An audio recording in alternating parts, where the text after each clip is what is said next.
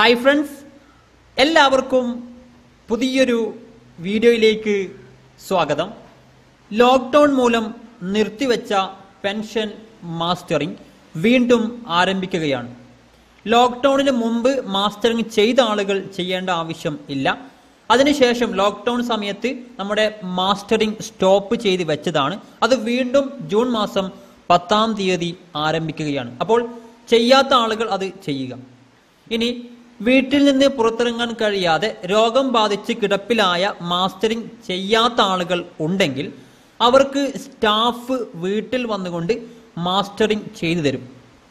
അതിനു വേണ്ടിയിട്ട് നിങ്ങൾ ചെയ്യേണ്ട കാര്യം, ജൂൺ മാസം 9-ാം തീയതിക്ക് മുമ്പായിട്ട് പഞ്ചായത്തിൽ പോയിട്ട് അപേക്ഷ കൊടുക്കുക.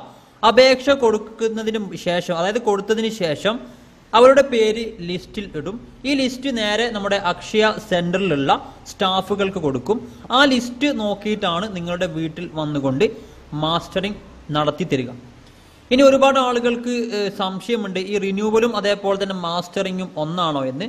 അല്ല, ഈ മാസ്റ്ററിംഗ് കൊണ്ട് ഉദ്ദേശിക്കുന്നത് ഒരുപാട് ആളുകൾ മരിച്ചിട്ടും ഒരുപാട് ആളുകൾ, അനർഹരായ ആളുകൾ ആ പെൻഷൻ എമൗണ്ട് കൈപ്പറ്റുന്നുണ്ട്.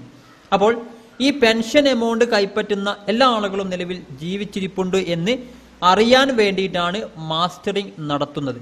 അത് കേന്ദ്ര സർക്കാരിന്റെ പെൻഷൻ കൈപ്പറ്റുന്ന ആളുകളാണെങ്കിലും സംസ്ഥാന സർക്കാരിന്റെ വിവിധ പെൻഷൻ കൈപ്പറ്റുന്ന ആളുകളാണെങ്കിൽ പോലും മാസ്റ്ററിംഗ് നിർബന്ധമാണ്. സോ എല്ലാ ആളുകളും വീഡിയോ ഷെയർ ചെയ്യുക, ഇഷ്ടപ്പെടുകയാണെങ്കിൽ ഒന്ന് ലൈക്ക് ചെയ്യുക.